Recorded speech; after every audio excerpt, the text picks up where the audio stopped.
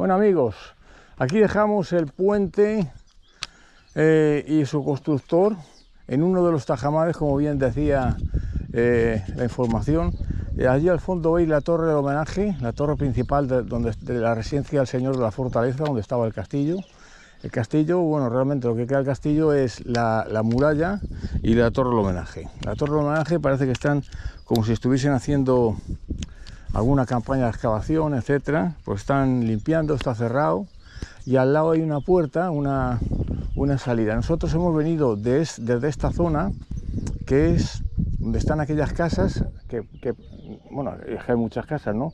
Donde al lado de la torre veis un montón de casitas, ahí hemos pasado por la puerta de la villa, ahí. Y hemos bajado toda esta cuestecita para pasar el puente. Y nosotros ya continuamos. Ya amigos, llevamos 2 kilómetros, 33 minutos, en fin, sin comentarios. Aquí vemos una higuera, huele, pero no hay ni un solo higo. Tampoco estarían creciendo. Y bueno, vamos a salir hacia la carretera principal. Nuestro destino es Aldehuela del Jerte. No hace nada de frío, al principio hacía un poco fresco, pero era al principio. Y ya veremos hoy. Decían que hoy bajaba a 27 grados. Ayer hacía 30 y marcaba 35. Así que, decir, nada. Ahora subimos una cuestecita. De esta sí me acordaba yo. No es muy grande, pero es una cuestecita.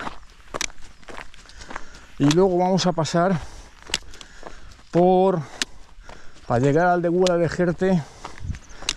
Son carreteras normales, me parece que es asfalto ya todo.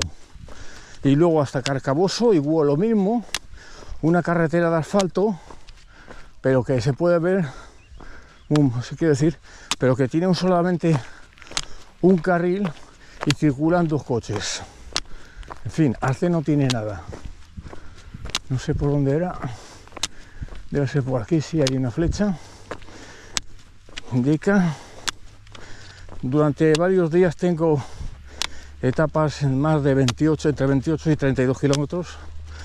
Luego ya baja 2 días y luego hay otro que tengo 32 y luego ya bajan un poco más. Las etapas son más fáciles. Pero ahora de momento tengo etapas, no son complicadas, pero sí de tiempo. Voy a parar aquí a tirar otra foto. No sabemos por dónde volver. Cuando volveremos, aquí veis el puente, la primera parte. A ver. Luego cargo el GPX. Aquí se ve perfectamente todo. A la izquierda de la torre del homenaje. Después los lienzos de muralla que existen. No hay ni una sola torre. Ya veis que es extraño, ¿eh? ¿Cómo es posible que haya un castillo que no tiene torres? Pues muy sencillo. Porque seguramente las torres ya no existan. No existan porque las hayan comido las propias casas, o a lo mejor es que era así, me extraña. O era solamente para guarecerse y mantener controlada la población. En fin, eso estará en los libros de historias y lo explicarán el porqué. Nosotros vamos a continuar, llevamos 2 kilómetros. Galisteo 1 kilómetro, efectivamente. Y vamos a ver por dónde nos dice que es. No veo una sola flecha. Tengo que cargar el GPX y vamos a ver. No me acuerdo bien cómo era la salida. Igual que las otras. Vale, hay que bajar para abajo la rotonda y cruzarla. Vale, pues entonces ya más o menos tenemos que bajar para abajo. ¿Veis? El GPX ahí que le tengo con todo el recorrido del hombre este. Voy a un promedio de 4 kilómetros por hora ahora mismo. Quiero decir, ahora mismo que hay que recuperar. Vale, bajando dirección la rotonda para pasar por ese puente. En el momento que vea una flecha ya lo quito. El sol me da de frente ahora mismo y es un poco complicado, la verdad, ir. Decía mi mujer, dice, hay 3 puertas en la ciudad. Digo, vale. Digo, que me extrañaba, digo, qué raro. Normalmente suele haber en muchas 2 y en otras 4, pero 3, digo, pues las habrá.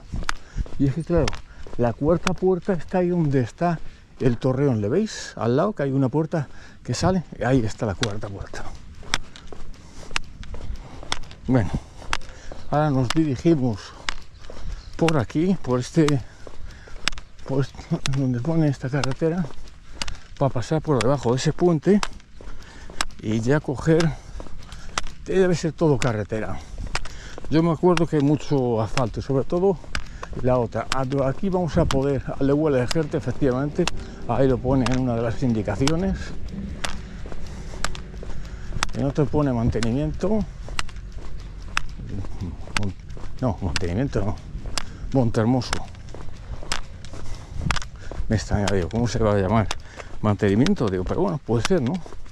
Monte Hermoso. Aquí veis los terneros. Aquí en los terneros y las vacas. Ahí. Y nosotros vamos a coger la rotonda dirección Aldehuela del Jerte. Y luego ya la carretera es la... Vamos a cruzar, realmente habría que dar la vuelta a la rotonda. Vamos a ver cómo va y después del puente pasamos. No vamos a estar haciendo metros absurdos. Y luego ya, ahora en un poquito empezamos a recuperar. Aquí podemos ir perfectamente rapiditos y no va a ser muy complicado mejorar los tiempos. Cuando lleguemos ya al Aldehuela del Jerte vamos dirección Carcaboso. Estos dos pueblos son fáciles de llegar porque no hay nada, es todo asfalto. Luego ya después de Carcaboso es harina de otro costal. Hay que meterse en una finca, ya lo conocéis de ayer. Y nada, pues ahí están las vacas, los terneros, los chotos, en fin, todas estas cosas de la fauna. Vamos a cruzar, ya vemos una flecha ahí, porque nosotros vamos dirección al Aldehuela del Jerte, que es esto que estoy haciendo no se puede hacer, pero claro, es que es una nada más, no vamos a dar la vuelta entera a la rotonda. Lo hacemos, tenemos que llevar máxima precaución.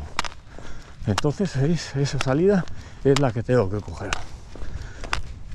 Circunstancia normal, si hubiera cogido, hubiera pegado había bajado por aquí a la derecha y había continuado por ahí, detrás de la bionda.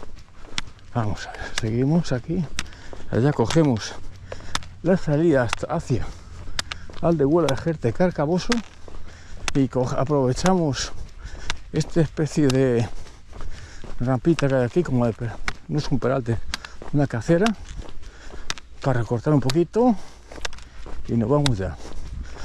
Ahora nos tenemos que ir al otro carril, Aldehuela del Jerte 4 kilómetros, Carcaboso 9, o sea, de aquí a 5.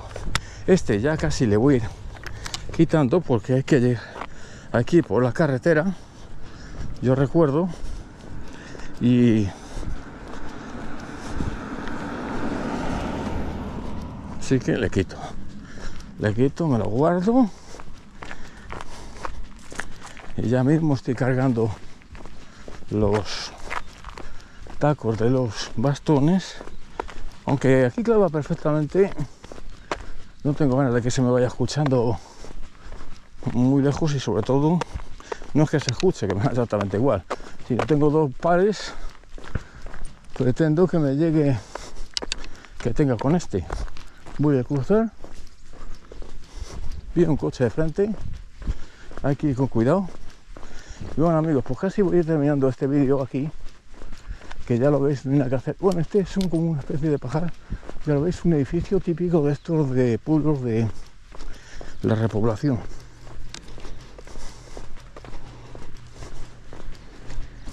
Lo que os contaba ayer.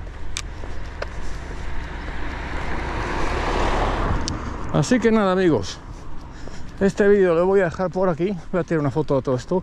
Si os ha gustado, marcáis un like, si queréis poner un comentario adelante y ya nada. Hasta otro vídeo amigos del camino.